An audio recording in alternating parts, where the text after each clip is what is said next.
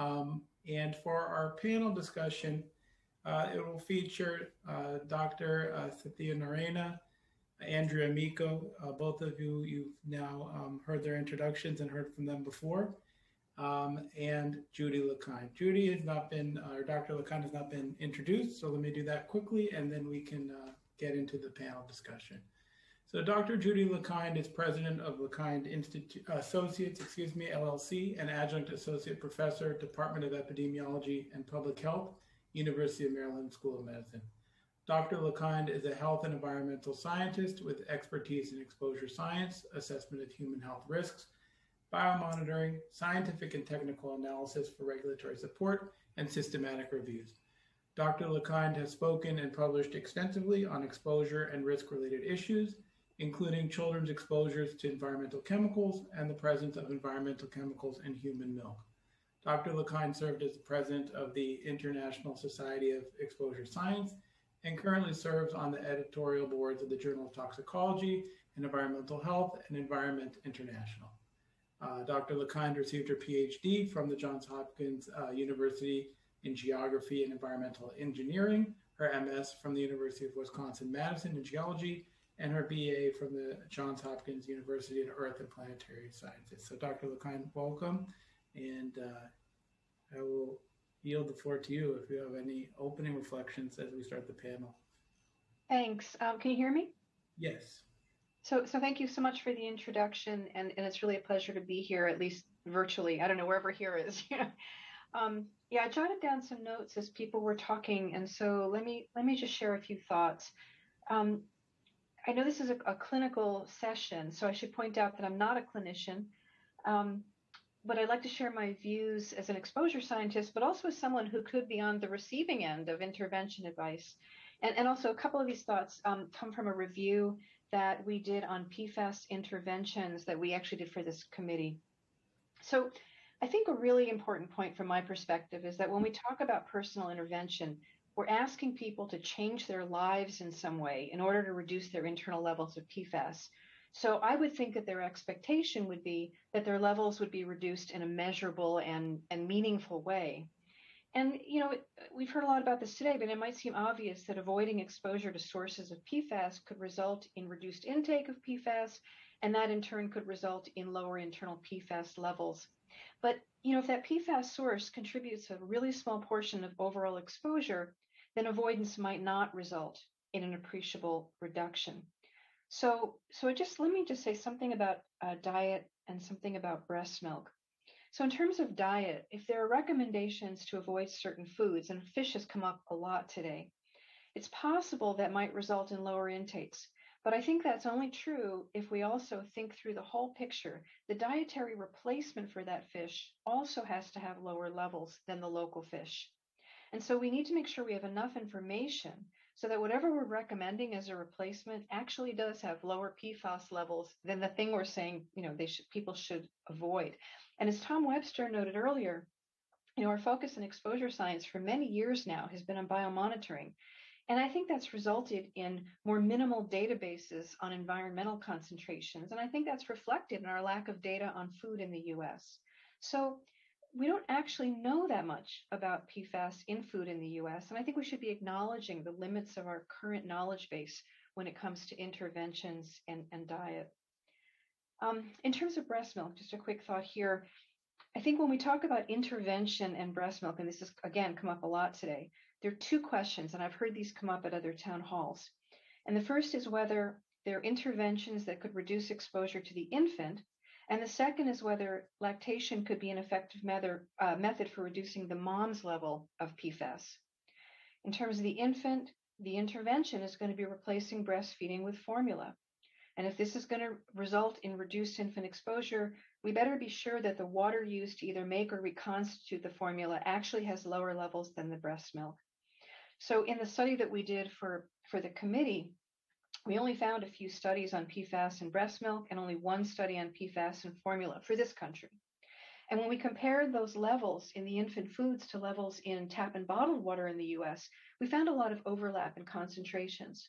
So in terms of recommendations, information is going to be needed on local levels of PFAS in drinking water as well as in breast milk in order to make any recommendations that are going to be well supported. In terms of the moms, and this again has come up a bit, if they want to reduce the levels in their body, there are a few studies looking at what's called depuration or removing PFAS from the body by breastfeeding, and the results of these 3 studies were inconsistent and conflicting. So not a great evidence basis for recommendations.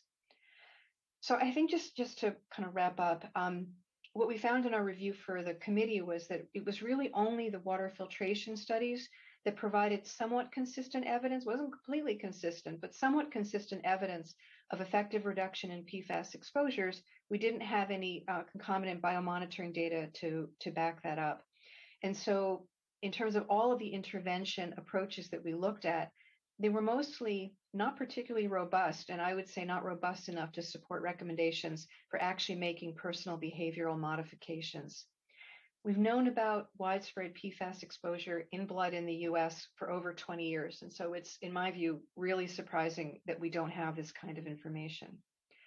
I think the only thought I have here, and I think one of these at least was raised before, when we talk about recommendations for interventions, we really do need to be considering the ease and cost of the intervention and also the trade-off. Are we asking people to do something that might reduce their level to PFAS, but increase their exposures to other environmental chemicals? Okay, thanks. Thank you very much. And Andrea, I wanted to give you an opportunity for some of your reflections. You spoke first, and now you've listened to a lot of presentations and discussion, and any reflections that you'd like to put forward at this time. Thank you very much. The reflections that I want to give, I guess, around breastfeeding and pregnant moms is that I don't think there's going to be a cookie cutter answer. And right now there has been. Breast is best, you should breastfeed. I think we need to be looking at individuals. We need to be making blood testing for PFAS available to women who are considering becoming pregnant or are pregnant. I think we should be able to access testing women's breast milk for PFAS if that's something they want to know. The science does show that PFAS does transfer to infants, that the levels can be significantly elevated in infants from breastfeeding moms. And I think that's a pathway of exposure that women should absolutely be educated about. They should be counseled on and be allowed to make an informed decision on what's best for them. I also just want to say, in terms of exposures in general, I absolutely see the benefit of reducing exposure. If you live in a community with contaminated drinking water, you should absolutely be filtering your water. If you live in a community with contaminated local wildlife, you should be doing what you can to avoid those exposures. There are clear benefits to reducing exposure to PFAS.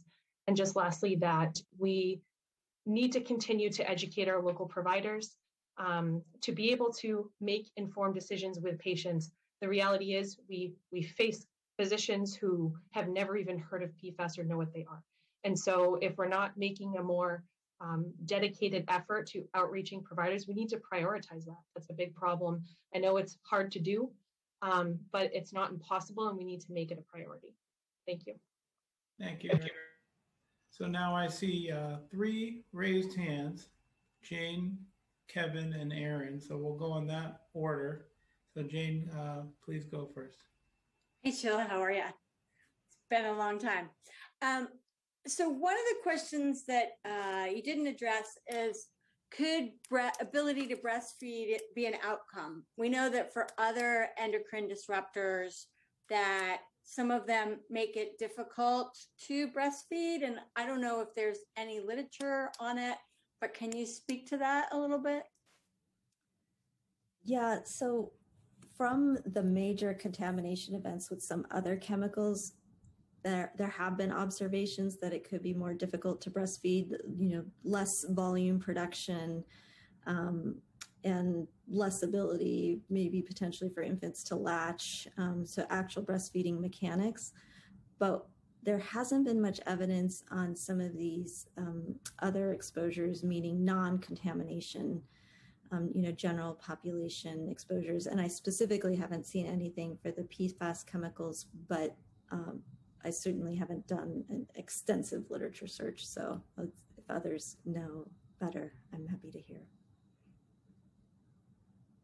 And good to see you, Jane. Jane was one of my first mentors when I was a fellow. So. Great, thank you. So Kevin? Yeah, thanks so much, Dr. Satya and Ariana. I really appreciated your presentation. And I was curious, in terms of some of your suggestions, in terms of breastfeeding generally being best, and in terms of, it's impossible to get to zero exposure, would you want to draw any distinctions between giving advice to those in communities that there's a good deal of contamination versus, say, the general population? I just wondered, how to approach some of these cases where there might be severe contamination, higher PFAS levels versus others. Wondered what you would suggest. Yeah, thanks for that question. And I think that some of the points that Judy just made kind of relate here as well. So there is a really big distinction. So some of those big picture points of, eat fresh foods and take your shoes off, I would give those to the general population. Some of the other finer points, I would certainly give to an exposed population. And just, I think most people here know, but, overall, what we do with an exposed population is we go through a risk assessment. We go through a full risk assessment with the public health officials on the ground, and then we together come up with recommendations that we think would be best for that community. So it really is a different kind of guidance and certainly recommendations that may happen on the individual level, just like Andrea said, that, there may be individuals who have much higher exposures and may need more testing and more intervention and closer follow-up. And so we ask to hear from those individuals when we're at those town halls or when we're in the community. So definitely different guidance and a different approach. And thanks for making that reference to Andrea. I guess I should have asked my question to any of the panelists if they wanted to comment. I think if I could just jump in for a second, I think it's worth remembering that the epidemiology literature on PCBs and dioxins in breast milk and children's health outcomes took, it's been under development for about 40 years. And even now, while that literature points to the recommendation to continue breastfeeding in the presence of those chemicals, that was 40 years worth of literature development. And so it's not surprising if studies haven't begun yet, or if they're only just beginning, that we don't have information yet, and we may not for years. So I would recommend that you don't wait to have the perfect epidemiology study, because you're probably not going to. And that I think the points made about separating out the communities by highly exposed versus what I'm going to use air quotes here that you can't see, but background exposures, is also going to be really important, because you're really talking about nutrition here. So when you engage with a mom who's trying to figure out how to feed her baby, it's not just chemicals that come into play. It's a whole nutritional conversation. And most environmental scientists that I know are not nutritionists, and they're not infant nutritionists. And so, I always felt like when I was doing the dioxin PCBs work and breast milk work, that it was absolutely not my place to make recommendations regarding how someone should feed their infant. Great, thank you very much for that. So, Erin, you've been patiently waiting. Please proceed with your question. Yes, thank you. That was fabulous. And I always really rely on the PACEU's recommendations. Where I work with Dr. Nick Newman at Cincinnati Children's. He's fantastic. So I'd love to hear your thought or your insight and expertise. You've communicated recommendations to patients, and I'd love to hear what their response was. What was their reaction to these recommendations? How did they take it? Was it like okay, or did they have other questions? Because part of our group's goal is to create recommendations, but I'd love to hear what their response has already been like, so we can better frame ours. Does that make sense? Mm-hmm. Yeah, it can be a wide range of responses. I think sometimes people are very appreciative and really happy to hear the information, and it's a pretty simple conversation, and they hadn't heard any of that information before. And then at the other end of the spectrum, people are really frustrated, and they feel like there's no way that they're going to be able to actually reduce risk for their kids, and that this isn't fair, and why does the burden have to be put on them? So I think you really hear that kind of wide range of exposure responses to that kind of guidance. And so I hear it all, I guess I would say. And also the level of education and knowledge base that people have is very different. Some people have read more articles than I have, and they will send me articles. And other people really don't have any sense of what's happening. They just kind of have general questions. I shouldn't say any sense of what's happening. They just haven't read specifically about certain chemicals. Excellent. Thank you. May I share the community side of that, if that's okay? So I've spoken to many women in my community who have high levels of PFAS in their blood and then struggle with the decision, should I breastfeed my baby? I think women feel guilt. I think they really struggle with that decision. I've spoken to women who didn't have informed information from their providers and then did breastfeed their child and then have their child tested, and their child has higher levels of PFAS in their blood than the mom did. And so again, it's going to be a spectrum of people, but keep in mind, this is a very difficult decision. Women are going to grapple with guilt. They're going to grapple with making the right decision. And what's important from the community side is that all of the information is presented to them, and it can be an individual decision. Thank you. Thank you. Ned Kalange? Yeah, Sheila, this is just a little bit of a follow-up on the same issue that you and Andy just spoke of. I wonder to what degree the advice that you might provide isn't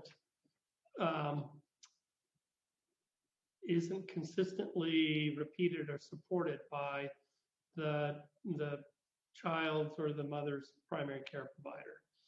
So in other words, there's the issue about having an expert tell you something, and there is often a trusted relationship, especially with pediatricians, that if my pediatrician said, don't worry about what the specialist said, I'm not that worried about PFAS. And that kind of lack of consistency, which I know is out there, right? It's just something I think that kind of undercuts the message. And have you found that, or do you suspect that that's true as well? Yes, and even in my own setting, like a good example is I had a provider, general pediatrician, say, oh, this family was citing the environmental working group's personal care products assessment and their toxics risk assessment, and I just thought that it was like not even meaningful, not worthwhile. And the amount of education that I had to do to explain how they go through their risk assessment to create their recommendations was significant. So it definitely happens. It happens at all levels, and it's extremely frustrating.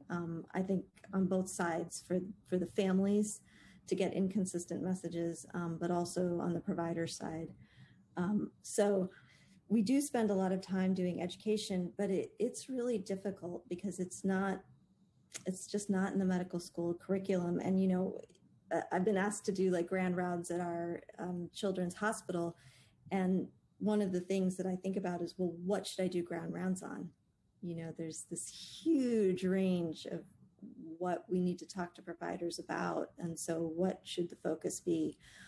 It is not a small topic or small area, and every single set of chemicals kind of has different considerations. So that does happen. To answer you specifically to your question, directly to your question, I usually call the provider and talk with them directly and try to educate them in the process of doing counseling with the family. But as you might imagine, there's hundreds, thousands of providers across the country, so you can only achieve so much with that method.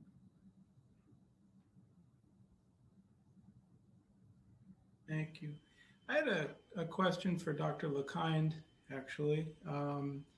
And you've, studied many chemicals over your career, and we've talked today, more so in the first session, but of some of the challenges associated with PFAS, the number of chemicals in the class, the biopersistence in the environment, the long serum half-life, all these challenges to studying, the contributions and the pathways. And I was just wondering, how you approach this challenge. Are there parallels in other work, but how are we to move forward amidst, some of those issues? Yeah, that's a really great question. And I don't envy the task you have, in front of you, but I think there's a short-term and a longer-term way of thinking about these kinds of problems. And the short term is maybe the hardest one because people always want answers. I mean, I want answers, and so oftentimes they just aren't going to be there. And I think it's really important to acknowledge uncertainty. I think deciding on the level of uncertainty you're willing to accept in order to have the information serve as the foundation for a recommendation is going to be really important. How much data does the committee think they really need to make a recommendation? How confident do they have to be in that data? And how can they share the uncertainties with the communities and the clinicians and ATSDR and other interested parties? I think that's got to be all part of the conversation. I think in the longer term, one of the frustrations I know that I had in looking at the intervention literature for the committee is that nobody is surprised that this is an issue at this point. We didn't find out yesterday that these chemicals are pervasive in the U.S. citizenry and around the globe. And so the fact that there isn't a really strong research program going on right now with testing and biomonitoring and environmental testing is, to me at least, astonishing. And so I think that's the longer term goal of how can you collect the information that you need to make sure that the advice that you're giving now is really going to hold up.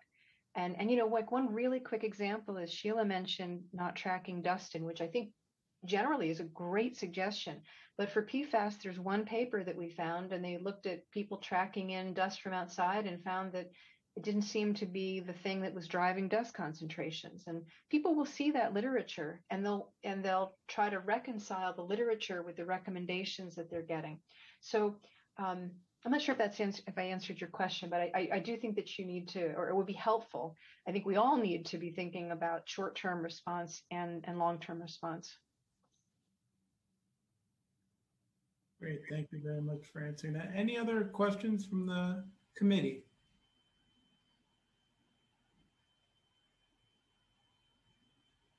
That's the obligatory 3 seconds of silence. And I know we have time on the clock, but we're also a little over, I think, too. So I think this is a good point to wrap up this session.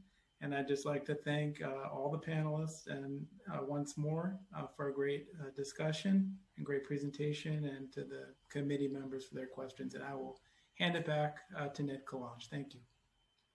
Thanks, Brian. And I want to underscore what a useful session this has been, and listening to folks.